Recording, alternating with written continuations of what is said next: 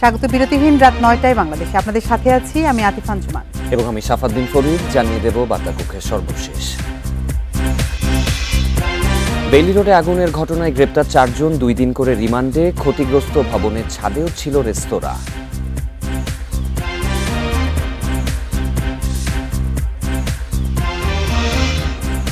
Bailey রোডে আগুনে নিহতদের মধ্যে ৪৪ মরদেহ হস্তান্তর, দগ্ধ ৫ জন এখনো শঙ্কামুক্ত নন, জানালেন স্বাস্থ্যমন্ত্রী।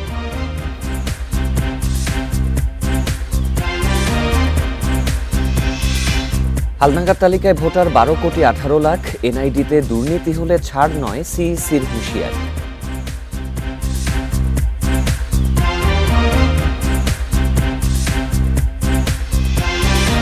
বইমেলায় আবার ৩,৭৫১ বই প্রকাশ, বিক্রি ৬০ কোটি টাকা। শেষ দিনে জানালো বাংলা একাডেমি।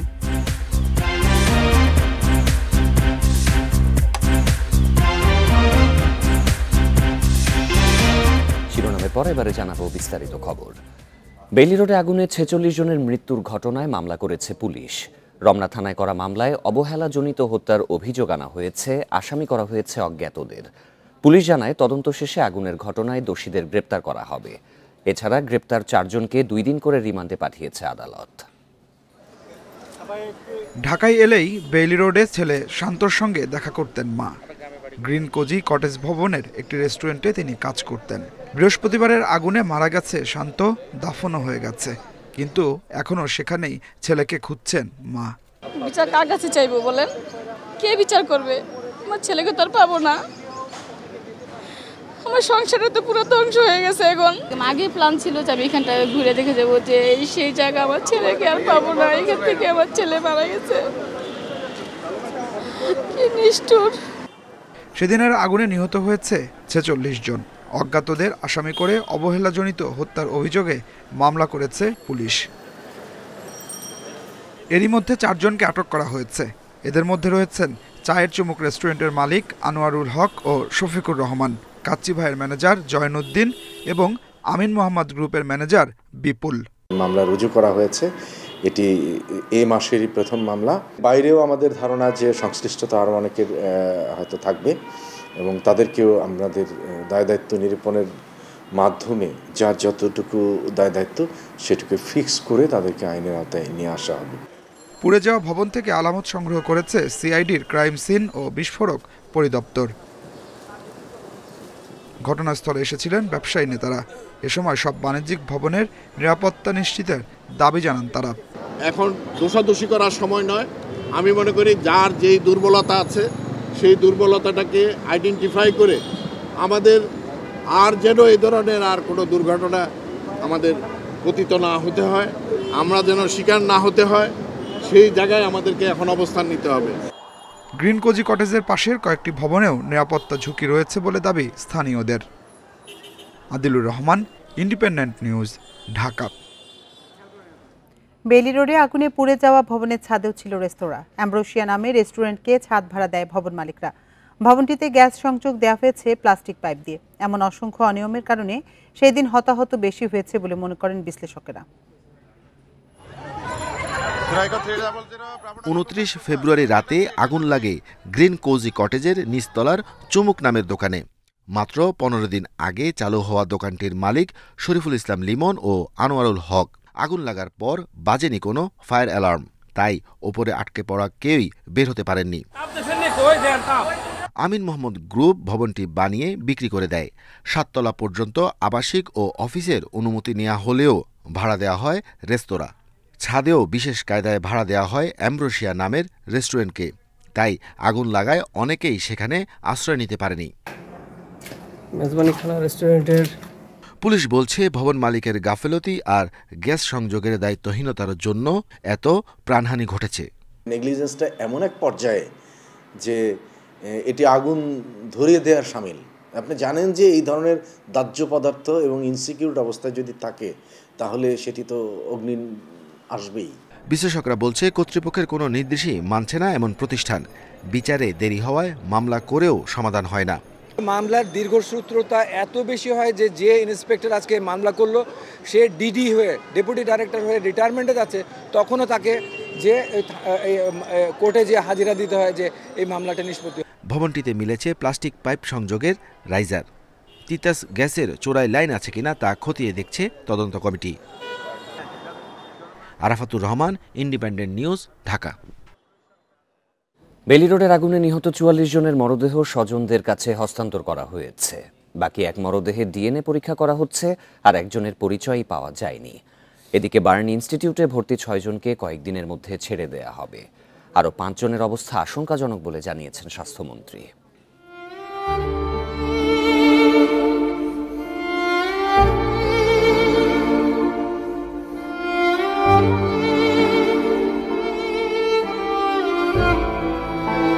বৃহস্পতিবার অফিস শেষে পরিবার নিয়ে বের হয়েছিলেন রাজস্ব কর্মকর্তা শাহজালাল উদ্দিন। রাতের খাবার খেতে গিয়েছিলেন বেইলি রোডের কাচ্চিভাই রেস্টুরেন্টে। সেদিন রাতেই যাওয়ার কথা ছিল খাগড়াছড়িতে, কিন্তু আগুন লেগে স্ত্রী মেয়ে সহ মারা যান ৩ জনই। শনিবার তাদের মরদেহ পরিবারের কাছে হস্তান্তর করা হয়। আমাকে আসলে যেভাবে ভালোবাসতেনি মানে বলার মতো না। ভাই তো অনেক, আমরা 5 ভাই 1 বোন। উনি হচ্ছে মেজো, আমি ইমিডিয়েট ছোট। আমরা একসাথে ছোটবেলায় লেখাপড়া করছি চট্টগ্রামে। তো আমাদের ফ্যামিলিটা ছিল একদম ফুলের বাগানের মতো। যখন আমি বাচ্চা ছবিটা পাইলাম তখন আমি বাচ্চাকে দেখে চিনলাম যে উনি শাহজালাল ভাইয়ের বাচ্চা। শনিবার সন্ধ্যা পর্যন্ত ৪৪ জনের মরদেহ হস্তান্তর করা হয়েছে স্বজনদের কাছে। ডিএনএ প্রোফাইল করা হচ্ছে। যে পরিবারের সদস্য একজন দাবি করেছেন যে তাদের পরিবারের সদস্যকে খুঁজে পাচ্ছেন না, সেই ডিএনএ টেস্টিংয়ের পরে এটি প্রকৃত অর্থে বলা সম্ভব হবে। এদিকে শেখ হাসিনা বার্ন ইনস্টিটিউটে দগ্ধদের দেখতে যান স্বাস্থ্যমন্ত্রী। তিনি জানান, হাসপাতালে ভর্তি ৫ জন এখনও শঙ্কামুক্ত নন। ৫ জনের অবস্থা শঙ্কামুক্ত না, তাদেরও মানে শ্বাসনালী পুড়ে গেছে, তো যার জন্য তাদের লাংসে তাদের বিভিন্ন জায়গায় একটু কমপ্লিকেশন আছে, তার জন্য আমরা তাদেরকে রাখছি। গণমাধ্যম কর্মী অভিশ্রুতি শাস্ত্রীর পরিচয় নিয়ে বিতর্ক ডিএনএ পরীক্ষার মাধ্যমে সমাধান করা হবে বলে জানানো হয়েছে। বন ইবনে কামাল, ইন্ডিপেন্ডেন্ট নিউজ, ঢাকা। রাজধানী বেইলি রোডে গ্রিন কোজি কটেজে ভয়াবহ অগ্নিকাণ্ডে হতাহতের ঘটনায় গভীর শোক ও দুঃখ প্রকাশ করে প্রধানমন্ত্রী শেখ হাসিনাকে চিঠি পাঠিয়েছেন ভারতের প্রধানমন্ত্রী নরেন্দ্র মোদী।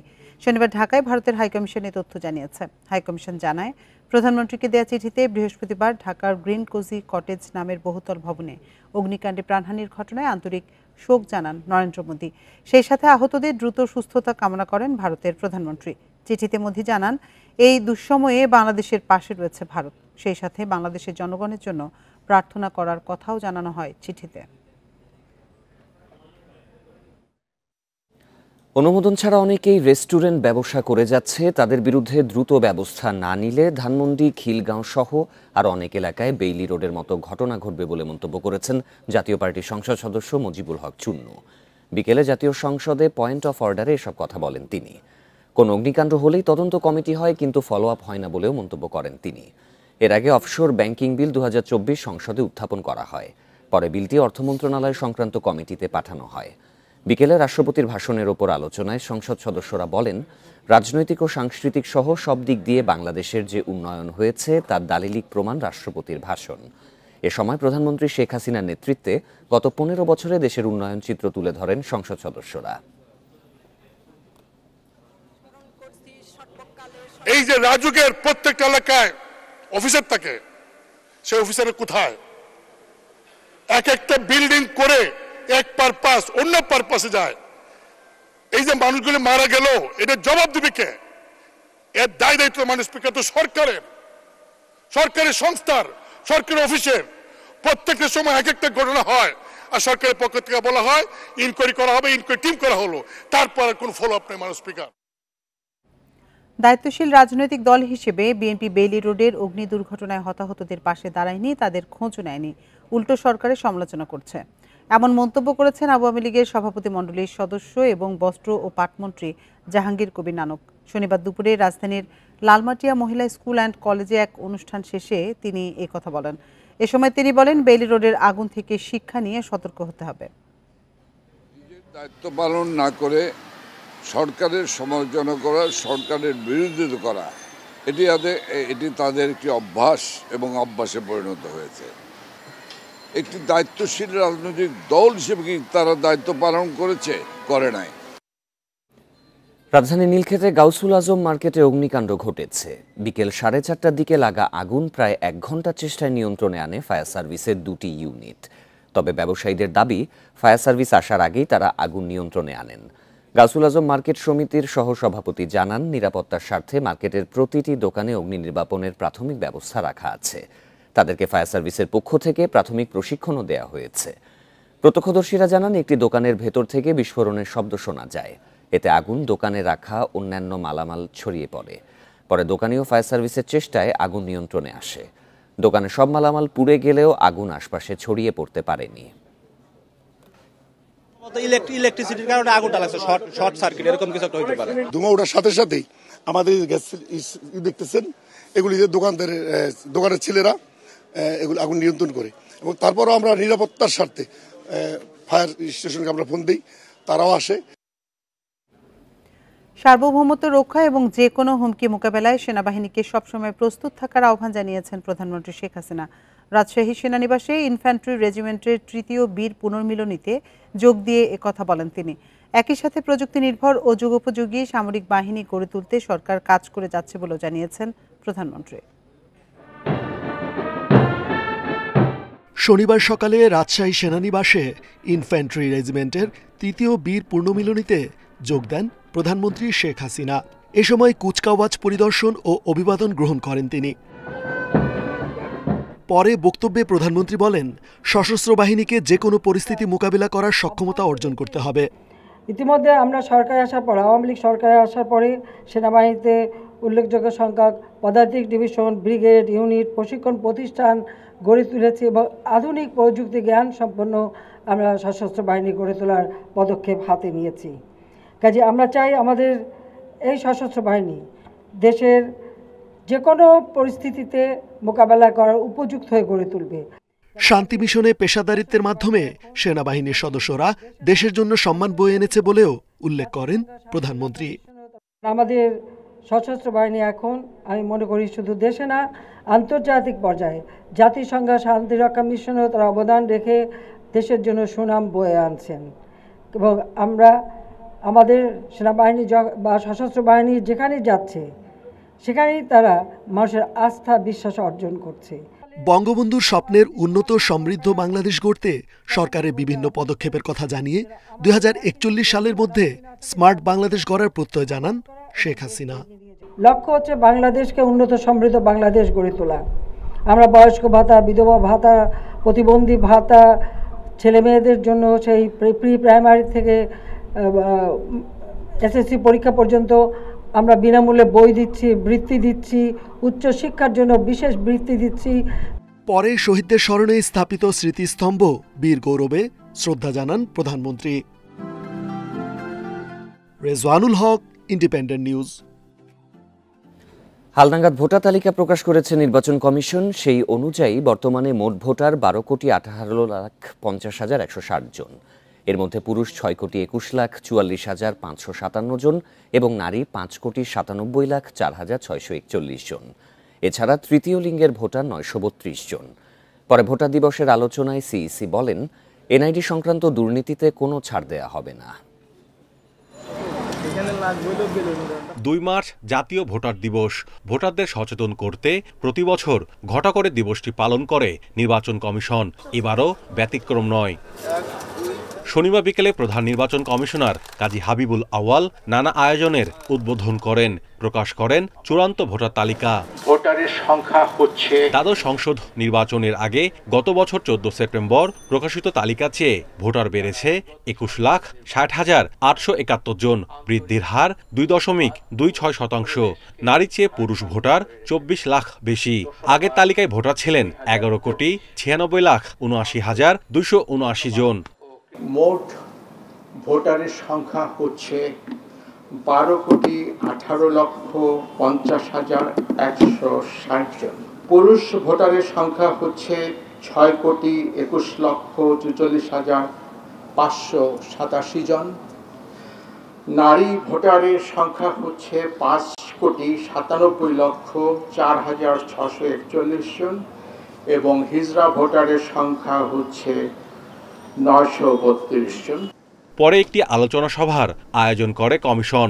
সেখানে সিইসি বলেন, জাতীয় পরিচয়পত্র নিয়ে দুর্নীতিতে কোনো ছাড় দেয়া হবে না। অবৈধভাবে যে এনআইডি কার্ডগুলো করা হয় কেউ হয়তো করে থাকেন, কিন্তু আমাদের কমপ্লিসিটি যেন না থাকে।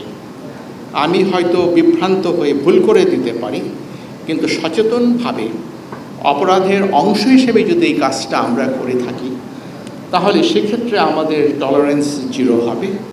দ্বাদশ সংসদ নির্বাচনে একটি বড় দল অংশ নেয়নি। এটি না হলে নির্বাচনে আরও বেশি ভোট পড়ত বলেও জানান সিইসি।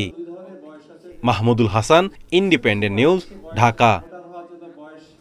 গ্রিন ইকোনমি বা সবুজ অর্থনীতি নিয়ে কাজ করছে বাংলাদেশ। এ লক্ষ্যে কার্বন নিঃসরণ কমাতে দেশে বৈদ্যুতিক গাড়ির শুল্ক কমানোর উদ্যোগ নেওয়া হবে বলে জানিয়েছেন প্রধানমন্ত্রীর বেসরকারি শিল্প বিনিয়োগ উপদেষ্টা সালমান এফ রহমান।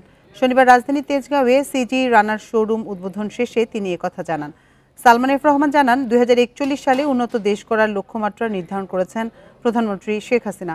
বিশ্বের 1 নম্বর গাড়ি নির্মাতা বিওয়াইডি এর বাংলাদেশে যাত্রাকে স্বাগত জানান সালমান এফ রহমান। দেশেও যেন বৈদ্যুতিক গাড়ি তৈরি করা যায় সে ব্যাপারে সরকার সহযোগিতা করবে বলেও জানান তিনি।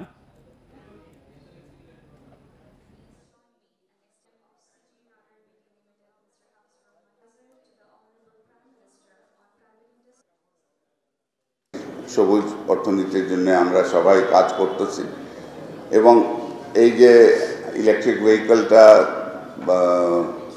বাংলাদেশে এসছে, এটা আমি মনে করি খুবই আমাদের এই লক্ষ্যটা অর্জন করার জন্যে এটা একটা ভালো উদ্যোগ। আমরা দেখব যে ইলেকট্রিক কারগুলিকে আরও উৎসাহিত করার জন্যে আমরা বাজেটে জুটিটা আরও কমানো যায় কিনা সেটা আমরা দেখব। ব্যবসায়ীদের অনীহার কারণেই বাজার নিয়ন্ত্রণে আসছে না বলে মন্তব্য করেছেন ভোক্তা অধিকার সংরক্ষণ অধিদপ্তরের মহাপরিচালক। শনিবার রাজধানীর তেজগাঁওয়ে এক অনুষ্ঠানে এই মন্তব্য করেন তিনি। AHM শফিকুজ্জামান আরও বলেন, বাজারে পণ্যের সরবরাহ ঠিক রাখাই এখন বড় চ্যালেঞ্জ। সংকট সমাধানে সরকার কাজ করছে। রোজায় বাজারে কারসাজি রোধে অধিদপ্তরের অতিরিক্ত কয়েকটি টিম কাজ করবে বলে জানান ভোক্তার মহাপরিচালক। পাশাপাশি সরকারি গোয়েন্দা সংস্থারও সহযোগিতা নেওয়া হবে। অস্থিরতা রোধে ভোক্তাদেরও অতিরিক্ত পণ্য কেনার প্রবণতা কমানোর আহ্বান জানান তিনি। বাণিজ্য মন্ত্রণালয়ের চেষ্টায় ভারত থেকে 50,000 টন পেঁয়াজ দ্রুতই দেশে আসবে বলেও জানান AHM শফিকুজ্জামান।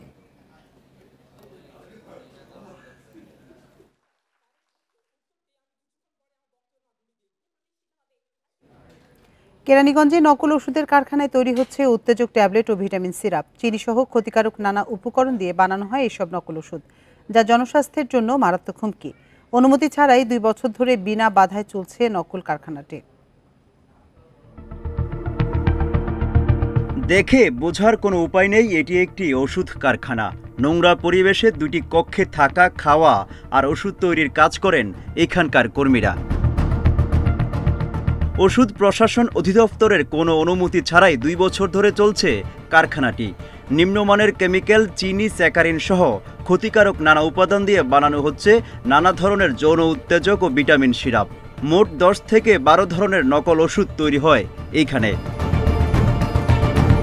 কারখানার নাম না থাকলেও ইন্টার ফার্মাসিউটিক্যাল ও বোটানিক ল্যাবরেটরি সহ কয়েকটি কোম্পানির নাম ও লোগো ব্যবহার করে বাজারে ছাড়া হচ্ছে নকল ওষুধ। এটা কখন এটা বলতে পারলাম না, আমরা তো আর আসি না। এটা হলো আপনার ভিটামিনের ওষুধ, আর ওই যে আপনার সিরাপ বানায়। কেরানীগঞ্জের নজরগঞ্জ কবরস্থান সংলগ্ন কারখানাটির বাইরে থেকে তালা দেয়া। সংবাদকর্মীর অবস্থান টের পেয়ে পেছনের দরজা দিয়ে পালিয়ে যান কর্মীরা। তবে কথা হয় বাড়ির মালিকের সঙ্গে, তিনি দোষ চাপান স্থানীয় প্রশাসনের উপর। এই দেশ ভালো হইব, পুলিশই তো এগুলো করাইতে, যারা মানে সরকারের প্রতিনিধি পুলিশ তারাই করাইতেছে। এদিকে কারখানাটির মালিক হাফিজুর রহমানকে ফোন দিলে তিনি সদুত্তর না দিয়েই ফোন কেটে দেন। ওই ওষুধ কারখানাটাকে আপনার? বাদ দিচ্ছি তো ভাই। না না না, 1 সপ্তাহ আগে বাদ দিচ্ছি ওটা। কিছুদিন করছিলাম। নজরগঞ্জ থেকে একটু সামনেই বন্ধ নজরগঞ্জ, সেইখানে রহমান ফুড নামে একটি কারখানা চলছে বাসাবাড়িতেই। সরেজমিনে দেখা যায় ট্যাং ও ইউনিভার্সাল টেস্টি স্যালাইনের মোড়ক নকল করে প্যাকেটজাত করা হচ্ছে তাদের পণ্য। ফলে প্রতারিত হচ্ছেন সাধারণ মানুষ। ইউনিভার্সালের যে ফটোকপি করে একেবারে হুবহু একটা আপনি ইউনিভার্সাল করেছেন স্যালাইন। না, আমি তো ওই নামটা ব্যবহার করতেছি না, ইউনিভার্সালটা ব্যবহার করতেছি। এই বিষয়ে স্থানীয় প্রশাসনের কোনো বক্তব্য মেলেনি।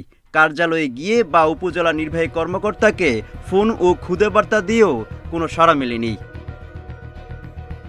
Mohammad Omar Faruk, independent news, Dhaka. অমর একুশে বইমেলায় গত বছরের চেয়ে 13 কোটি টাকার বই বেশি বিক্রি হয়েছে এবার। মোট বিক্রি 60 কোটি টাকার। সবচেয়ে বেশি গুণগত মানের বই প্রকাশের জন্য পুরস্কার পেয়েছে কথা প্রকাশ। এছাড়া সেরা বই ও শিশুতোষ গ্রন্থের জন্য কয়েকটি প্রকাশনা সংস্থাকে পুরস্কৃত করা হয়। শনিবার শেষ দিনে সফলভাবে মেলা আয়োজনের দাবি করেন বাংলা একাডেমির মহাপরিচালক মোহাম্মদ নুরুল হুদা। শেষ হলো অমর একুশে বইমেলা। 28 দিনের বদলে এবছর মেলা হয়েছে 31 দিন। শনিবার সমাপনী অনুষ্ঠানে বাংলা একাডেমি জানায় এবার 3751টি বই প্রকাশিত হয়েছে। বিক্রি হয়েছে 60 কোটি টাকার বই, যা গত বছরের চেয়ে 13 কোটি বেশি। এই মেলা আগামী বছর যেভাবে আছে আমরা আশা করছি সেইভাবে কিংবা তার চেয়ে ভালোভাবে আমরা করব। এবার বাংলা একাডেমি বহুদিন পরে নিজেরাই এই মেলার আয়োজন করেছে এবং আয়োজন করার সময় আমরা যাদের সহায়তা পাই তাদের সহায়তা আমরা লাভ করেছি। সবচেয়ে বেশি গুণগত মানের বই প্রকাশের জন্য চিত্তরঞ্জন সাহা পুরস্কার পেয়েছে কথা প্রকাশ। এছাড়া সেরা বই প্রকাশের জন্য প্রথমা, ঐতিহ্য ও জার্নিম্যানকে মুনির চৌধুরী স্মৃতি পুরস্কার দেওয়া হয়েছে। সেরা শিশুতোষ গ্রন্থ প্রকাশের জন্য রকুনুজ্জামান খান স্মৃতি পুরস্কার পেয়েছে ময়ূরপঙ্খী প্রকাশনা। এই পুরস্কারটি যেমন আনন্দের তেমনটি কষ্টেরও।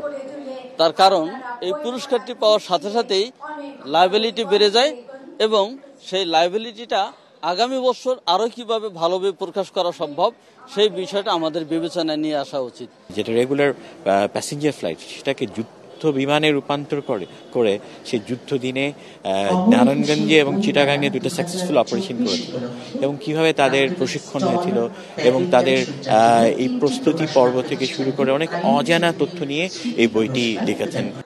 মেলার শেষ দিনও পাঠকদের সঙ্গে আড্ডায় মাতেন লেখক প্রকাশকরা। বন ইবনে Kamal, independent news, Dhaka.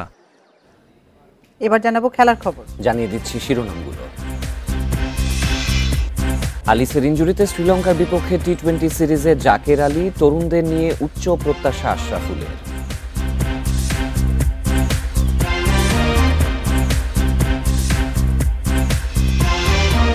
FIFA বিশ্বকাপ বাছাই ক্যাম্পে সৌদি আরবে জামালরা, ফিলিস্তিনের বিপক্ষে পয়েন্ট পেতে আত্মবিশ্বাসী অধিনায়ক।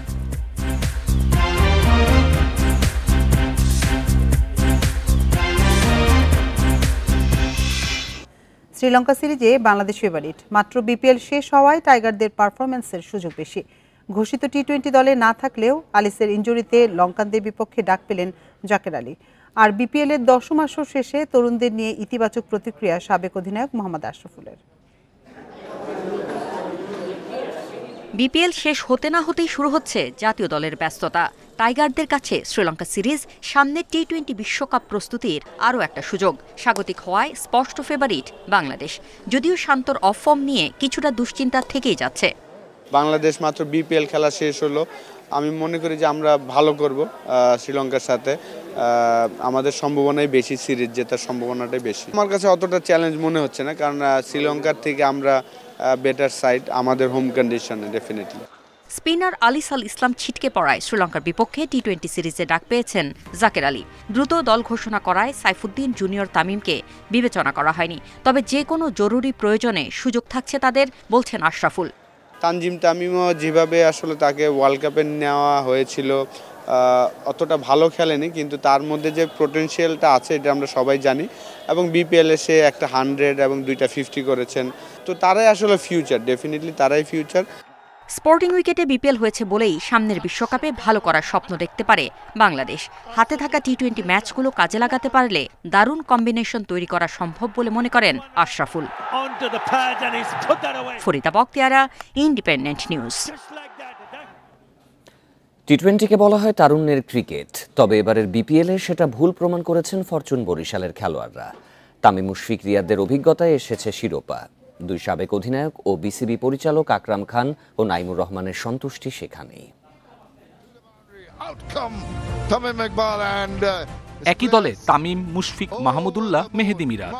ক্যারিয়ারে ওঠানামার মধ্যে থাকা সৌম্য, সাইফুদ্দিনের সাথে তাইজুলকে নিয়ে গড়া হয় ফরচুন বরিশাল। নামগুলো বড় হলেও টি-20তে কতটা কার্যকর তা নিয়ে প্রশ্ন ছিল, তবে অভিজ্ঞরা জানিয়ে দিলেন ক্লাস ইজ পার্মানেন্ট। টাইগার ক্রিকেটের বড় নাম হয়েও মুশফিক, মাহমুদুল্লাহদের বিপিএল জেতার স্মৃতি ছিল না। সেই আক্ষেপ পূরণ হলো ক্যারিয়ারের পড়ন্ত বেলায়। ছিল মাহমুদুল্লাহ যে আর কিছু লাগবে না, অনেক কিছু জিতেছি, বিপিএল জেতা হয় নাই, বিপিএলও জিতলাম। বিপিএলে সর্বোচ্চ 492 রান তামিমের। সেরা 5 ব্যাটার বোলারের তালিকায় আছেন মুশফিক, সাইফুদ্দিন, যেখানে ইনজুরি থেকে ফিরে সাইফুদ্দিনের 15 শিকার বরিশালের সর্বোচ্চ। অভিজ্ঞতার দাম যে কখনো ফুরায় না, বিপিএলে সেটা প্রমাণ হওয়ায় খুশি আকরাম খান। এখানে বুড়া আর ইয়াং বলে কোনো কথা নেই। আমি মনে করি বয়স্ক প্লেয়াররা যদি ফিট থাকে ওরা কিন্তু অলওয়েজ টিমের জন্য অ্যাসেট। ওদেরকে আমাদেরকে সম্মান দিতে হবে এবং ওদেরকে ওই মর্যাদা দিলে আমার মনে হয় যে ওরা আরো ভালো পারফর্ম করবে। বরাবর সমালোচনায় থাকা বিপিএল এর উইকেট এবারের আসরে প্রশংসা কুড়িয়েছে। টি-20 বিশ্বকাপের আগে দেশি ক্রিকেটারদের পারফরম্যান্স আত্মবিশ্বাস বাড়াতে পারে। আমাদের লোকাল প্লেয়াররা, নিজেদের প্লেয়াররা খুবই ভালো করেছে। অনেক জায়গায় আমরা টপ 5-এ প্রত্যেকটা ডিপার্টমেন্টে দেখতে পেরেছি এবং যেহেতু সামনে টি-20 ওয়ার্ল্ড কাপ আছে, এটা একটা ভালো প্ল্যাটফর্ম ছিল প্লেয়ারদের প্রিপারেশনের জন্য এবং নিজেদেরকে প্রিপেয়ার করার জন্য। আয়োজন ও পারফরম্যান্সের বিচারে এবারের বিপিএল ছাড়িয়ে গেছে অতীতের আসরগুলোকে। বিসিবির সন্তুষ্টি সেখানেই। কপিল পাল, ইন্ডিপেন্ডেন্ট নিউজ। বিশ্বকাপ বাছাইয়ে ফিলিস্তিনের বিপক্ষে ম্যাচ সামনে রেখে সৌদি আরবে ক্যাম্প করতে গেছে বাংলাদেশ ফুটবল। সেখানে সেরা প্রস্তুতি নিতে চায় দল। ফিলিস্তিন শক্তিশালী প্রতিপক্ষ হলেও 2 ম্যাচেই পয়েন্ট পাওয়ার লক্ষ্য অধিনায়ক জামালের। আর নতুনরা দলের সঙ্গে দ্রুত মানিয়ে নেবে আশা মিডফিল্ডার সোহেল রানার। বিমানবন্দরে জাতীয় ফুটবল দল, গন্তব্য সৌদি আরব। 21 ও 26 মার্চ ফিলিস্তিনের সঙ্গে বিশ্বকাপ বাছাইয়ের 2 ম্যাচ। তার আগে সৌদিতে হবে ক্যাম্প। 2 সপ্তাহের বেশি সময় শিষ্যদের প্রস্তুত করার সুযোগ কোচ হাবিয়ের কাবরেরার। গেল বছর সৌদিতে ক্যাম্প করেই 14 বছর পর সাফের সেমিফাইনাল খেলেছিল বাংলাদেশ। ফিলিস্তিন ম্যাচের জন্য এবারও সেরা প্রস্তুতি নিতে চায় লাল সবুজ। বিশ্বকাপ বাছাইয়ের 2 ম্যাচ শেষে 1 পয়েন্ট কাবরেরার দলের। ঢাকা ছাড়ার আগে নিজেদের লক্ষ্যের কথা জানিয়েছেন অধিনায়ক জামাল ভুঁইয়া। 4-5 মান্থস আমরা আবার ন্যাশনাল টিমে জয়েন করছি সবাই। So we need some good preparation, কারণ প্রিপারেশন না করলে it will be very difficult for us. Palestine একটু লেবানন একটু শক্তি আছে, মানে they are stronger than Lebanon, so it will be a challenge, big challenge for us. কিন্তু আমি আশা করি তা আমরা ম্যাক্সিমাম এই 2টা ম্যাচ 4 পয়েন্টস নিতে পারি। ইনজুরির কারণে দলের সঙ্গে নেই গুরুত্বপূর্ণ 2 খেলোয়াড় তারিক কাজী ও মোরসালিন। কাজেম, তাজ, রাহুলের মতো তরুণে আস্থা কোচের। ক্যাম্পে দলের সঙ্গে দ্রুত মানিয়ে নেওয়ার চ্যালেঞ্জ ওদের। লিগে খুব ভালো করছে, দেখেই ন্যাশনাল টিমে ওরা আসতে পেরেছে। তো আশা করব ওদের ফিউচার খুব ভালো, টিমকে একটা ভালো সাপোর্ট দিবে। অবশ্যই আমরা চাবো ওদেরকে খুব ইজিলি যেন টিমের সাথে খুব দ্রুত মানিয়ে নিতে পারে, এই চেষ্টাই করব। সৌদি আরবে ট্রেনিংয়ের পাশাপাশি 2টি প্রস্তুতি ম্যাচ খেলার কথা রয়েছে বাংলাদেশের। পিয়াস সাহা, ইন্ডিপেন্ডেন্ট নিউজ, ঢাকা। জয় দিয়ে সাফ অনূর্ধ্ব-16 নারী চ্যাম্পিয়নশিপের মিশন শুরু করল বাংলাদেশ। স্বাগতিক নেপালকে 2-0 গোলে হারিয়েছে সাইফুল বাড়ি টিটুর দল। জোড়া গোল করেছেন সুরভি। নেপালের আনফা স্টেডিয়ামে পুরো ম্যাচে দাপট দেখিয়েছে বাংলাদেশ। শুরুতে দলকে 2বার এগিয়ে নেওয়ার সুযোগ নষ্ট করেন আলপি আক্তার। 24 মিনিটে সেই আক্ষেপ ঘোচান সুরভি। সাথীর অ্যাসিস্টে দলকে এগিয়ে নেন তিনি। 7 মিনিটের মধ্যে স্পট কিকে দ্বিতীয় গোল করেন সুরভি। দ্বিতীয়ার্ধেও নেপালকে চাপে রেখেছে বাংলাদেশ, তবে সুযোগ কাজে লাগাতে না পারায় ব্যবধান বাড়েনি। 1 ম্যাচ আগেই ফাইনাল নিশ্চিতের লক্ষ্যে মঙ্গলবার ভারতের মুখোমুখি হবে লাল সবুজের মেয়েরা।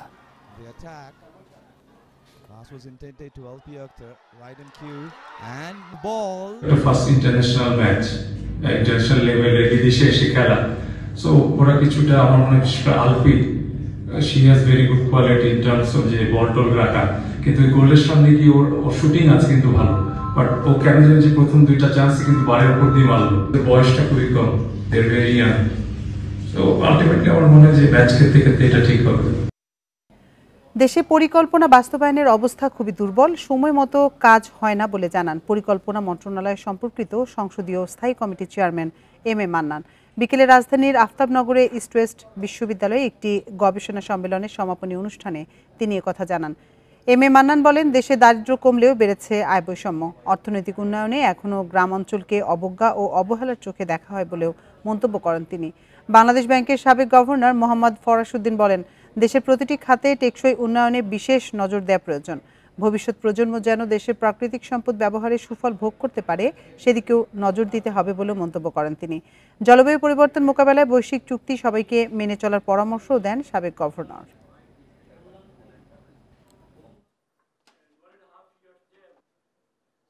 Present growth rate about 6+%। আশা করছি যদি ইউক্রেন যুদ্ধ বন্ধ হয়ে যায় এবং আমাদের মোটামুটি ঠিক হয়ে যায় তাহলে আমরা 7-8-এ পৌঁছাবো বলে আমরা আশা করি। এই বছরের 7 আমরা আশা করছি। আই হ্যাভ ডাউট 7 হয়তো হবে না, 6.5 হতে পারে। মন্ত্রী থাকা অবস্থায় কেউ যদি 1 টাকা দুর্নীতিও প্রমাণ করতে পারেন তবে সংসদ সদস্য পদ ছেড়ে দেওয়ার ঘোষণা দিয়েছেন সাবেক ভূমিমন্ত্রী সাইফুজ্জামান চৌধুরী। বিকেলে জাতীয় প্রেস ক্লাবে সংবাদ সম্মেলনে এই ঘোষণা দেন তিনি। এ সময় মন্ত্রী হিসেবে সরকারি বাড়িগাড়িও ব্যবহার না করার কথা জানান সাইফুজ্জামান চৌধুরী।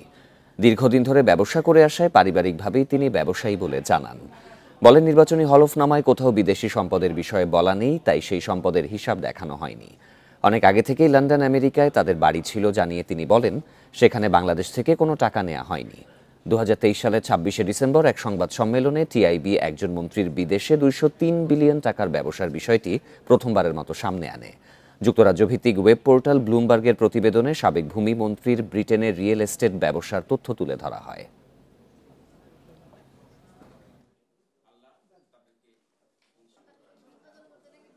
যদি 1 টাকার দুর্নীতি পাই, আমি কথা দিচ্ছি আপনাদেরকে, আমি মন্ত্রী থেকে রিজাইন দিব। I am very clean man, খুব সিনসিয়ারলি অনেস্টলি কাজ করে। হ্যাঁ, আমার একটা বদভ্যাস আছে, আমি যেটা করি খুব অ্যাগ্রেসিভলি করি, ডিপে যাই অ্যাগ্রেসিভলি করি। আমি সেটা ব্যবসা বলেন, সেটা মন্ত্রিত্ব বলেন, সেটা আমি কিভাবে মন্ত্রিত্ব চালাচ্ছি আপনার একটা স্ট্যাগনেন্ট মিনিস্ট্রি। শিশুদের মানসিক শারীরিক বিকাশে এসওএস শিশুপল্লীর সঙ্গে নতুন প্রকল্প শুরু করল চীনের মালিকানাধীন স্মার্টফোন নির্মাতা প্রতিষ্ঠান ভিভো। শনিবার বিকেলে রাজধানী শ্যামলীতে এসওএস শিশুপল্লীতে প্রকল্পের আনুষ্ঠানিক উদ্বোধন করা হয়।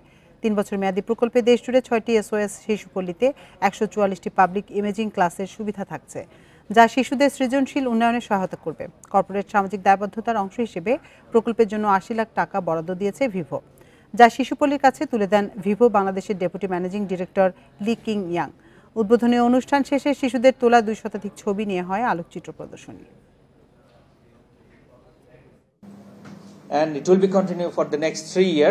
আশা করছি আগামী 3 বছরের জন্য আমাদের এই যাত্রা স্মরণীয় হয়ে থাকবে। আমাদের প্রত্যাশা শিশুদের জন্য ভালো কিছু করতে পারব। এই শিশুরাই দেশের ভবিষ্যৎ।